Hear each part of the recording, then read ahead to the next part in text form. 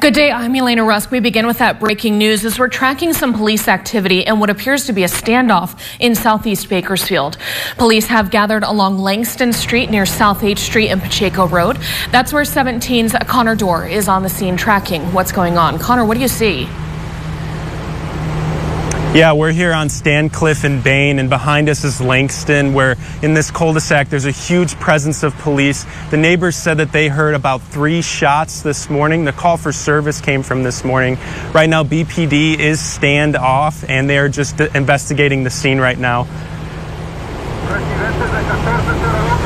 There's going to be more at 5, and right now, yeah, they're stood down. They're setting up tents. There's more police presence coming in. There's neighbors looking around the scene, but right now there's not many details to go by. We'll have more at 5.